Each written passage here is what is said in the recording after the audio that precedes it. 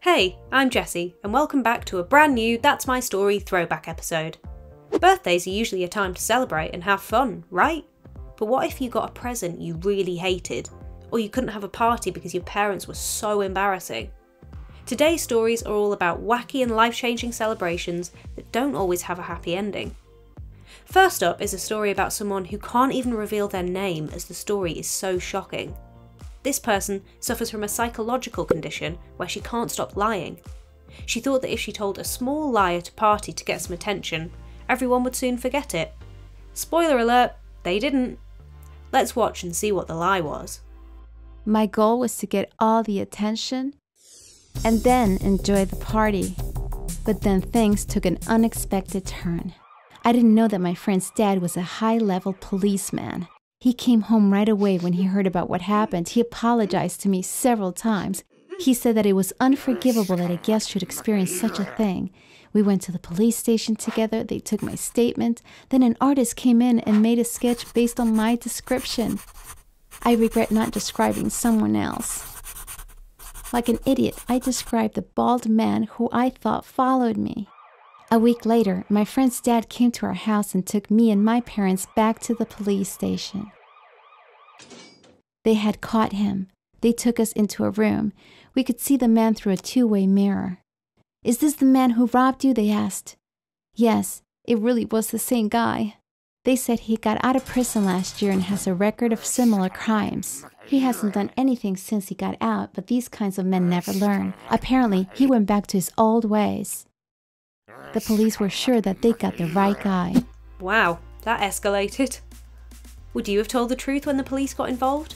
See if she confessed or not by watching the whole video. The link is in the description and iCards.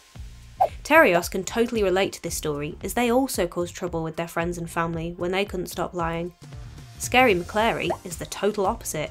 Their mum says they actually tell the truth too much. Sisters Giselle and Dawn used to get on until their dad's business went under and they lost their mansion and other privileges. Giselle had sympathy for their dad's situation, but Dawn was ungrateful and blamed him. He promised her a car for her birthday, even though he couldn't afford it. Let's see the moment she gets given it and what her unbelievable reaction was. Finally, her birthday arrived. My mom woke up really early to prepare a beautiful breakfast. All around the house, she put little cards that said happy birthday. But Dawn didn't care about any of that. After getting up, the first thing she asked Mom was, "What kind of car did Dad get me?" I thought Dad had gone to work, but it turned out he had gone out to bring the car he got for Dawn. He came in as we were having breakfast.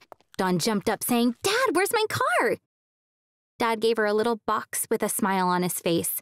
She knew the keys were inside. She wanted to see the make of the car as soon as possible. She tore open the wrapping paper. She was happy when she saw the Kia logo on the key. "Did you get me an SUV? Not the brand I was dreaming of, but thanks anyway," she said. Then she hurried outside. And we went after her. Dawn started bawling as soon as she saw the car, because my dad didn't get her an SUV, but the smallest model Kia had.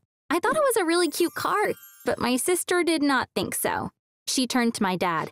"So this is what you think I deserve? What is this, a toy car?" she asked. My dad was really upset. "This was what I could afford. Drive this for now. We'll get you the car you want when we start doing better." But Dawn wasn't listening to him. Burning with rage, she started screaming at him. "Dad, today is my birthday. Do you understand? My birthday. I wanted to be happy for just one day a year, but you couldn't even make that happen. How can you call yourself a father? I don't think you deserve to be called one." After she was finished, she threw the key at my dad and ran home. I'd never seen my dad so upset.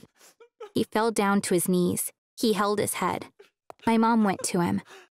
She held him. They stayed that way for some time. Then suddenly my dad got up. He picked up the car keys from the floor.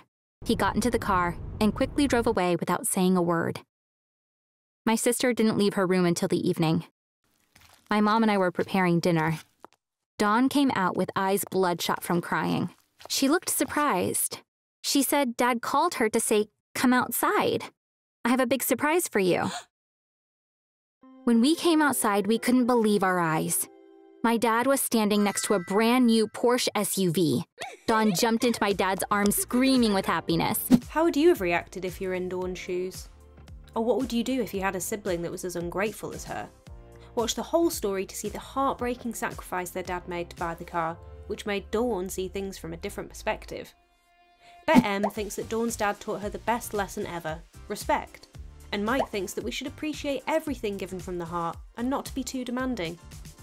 Next up is Bree's story.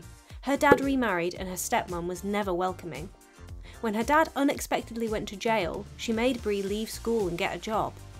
After Bree ended up earning millions, her stepmom found the money and demanded to know what was going on. Let's watch the incredible way Bree managed to run away and hide from her stepmom. We went to an RV park all the way across the city. My friend and her dad got in a cab and went home. Yes, this was my friend's idea. I was going to live in their RV for a while. I was feeling really good about myself because from now on, I could do whatever I wanted. I got rid of my old phone so that my stepmother wouldn't be able to reach me and got a new one. I had something important I had to do. I searched online for a lawyer and found one. I met him in his office the next day. I ended up hiring him to look into my dad's case. My stepmother wouldn't tell me where my father was being detained so that I wouldn't be able to visit him. So first off, the lawyer had to find out where my dad was. Then I went and bought a whole bunch of the ingredients I used to make the acne mask. I was going to convert the RV into a small lab. Meanwhile, the lawyer called. He found out which facility my dad was kept in. If you want to visit him, I can come and pick you up in an hour, he said. I'd missed my dad so much. The second I saw him in his prison clothes, I started crying. The lawyer left us alone. I told my dad everything. He was so sad to hear what I'd gone through. He said, your stepmother never comes to visit me. I was so worried about you because I had no way of knowing how you were. I'm going to divorce her as soon as I leave this place and I'll be a better father to you. And he hugged me. Then we talked to the lawyer. He said that there wasn't enough evidence to keep my father in jail. Would you have liked to hide out in an RV all alone? Find out how Bree made her millions and the amazing moment her stepmom found out by watching the full video. Benjamin thinks that Bree is a hero and wants to give her a hug.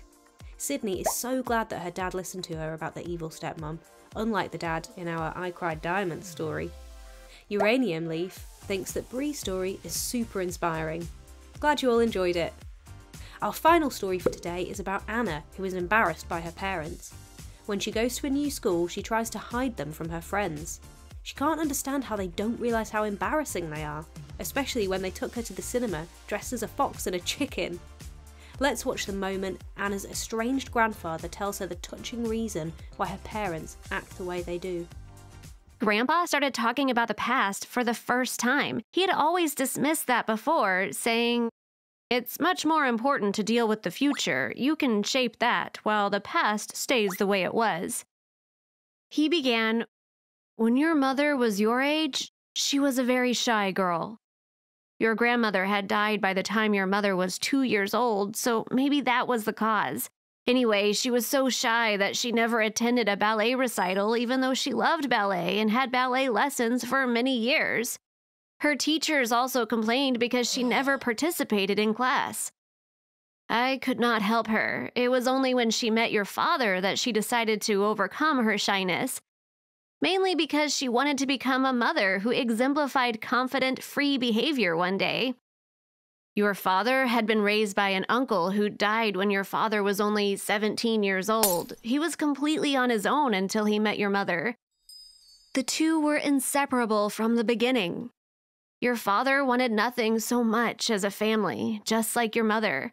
Since then, he's worked tirelessly to make sure you're all okay. Do you know he works 3 different jobs, slaving from dawn to dusk?" "Yeah, something like that," I said, embarrassed. "In the morning, he's out delivering packages of newspapers for the paper delivery people long before you wake up. Then he's back home for breakfast with you and dinner, too.